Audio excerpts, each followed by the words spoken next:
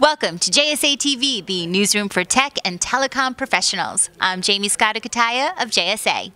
And here joining me at Telecom Exchange LA in Beverly Hills, my good friend, Mr. Mayande Walker. He's the CEO, of course, of OpenCryptoTrust, or OpenCT. Mayande, welcome to JSA TV. Thank you so much for having me. I've been having so much fun. This has been really great. It's been such a great conference, you being a key speaker. We so appreciate you flying in for this.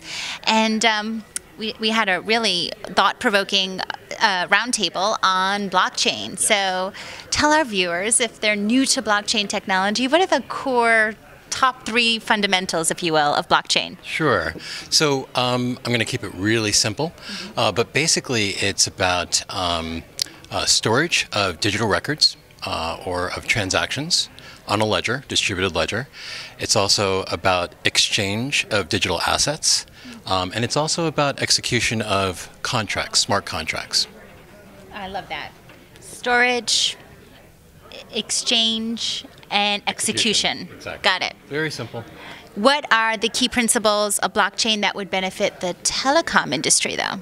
So typically within the telecom industry, there's a lot of thought about things like identity management, back-end billing process efficiencies, but we're kind of lucky because our development team actually has modified the blockchain protocol itself in order to provide greater efficiency and security even within the transport of data.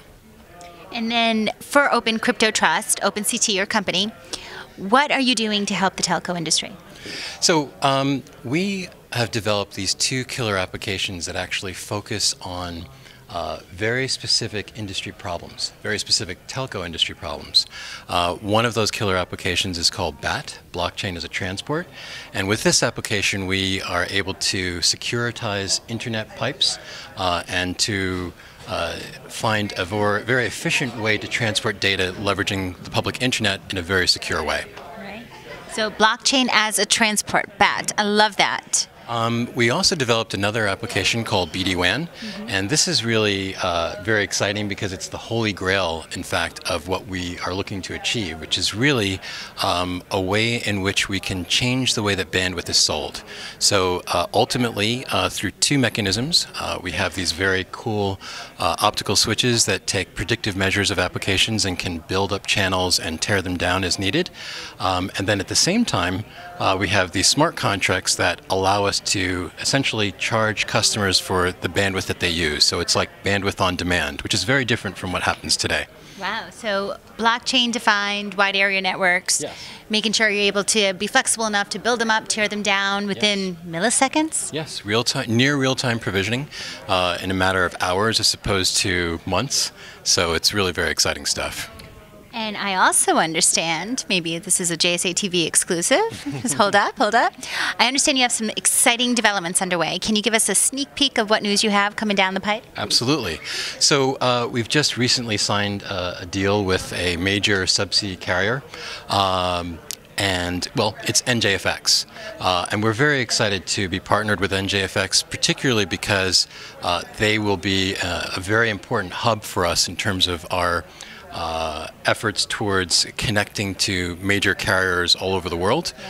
So that's a very exciting thing for us, and it's going to really kind of allow us to interconnect with other global carriers, and so we're very excited about it. Yeah, NJFX, New Jersey Fiber Exchange, sitting down there in Wall Township, New Jersey, critical spot because there's so many subsea cables like Tata coming right in from the Atlantic, and Gil and friends at NJFX are sitting on quite an operation there. Their data center, their cable landing station, phenomenal. Yeah. So having this blockchain technology available to the NJFX consumers? Yes. So that's another very exciting aspect, aside from being able to support our own backbone, the ability to interface with NJFX customers and provide these blockchain telco applications is a very exciting aspect.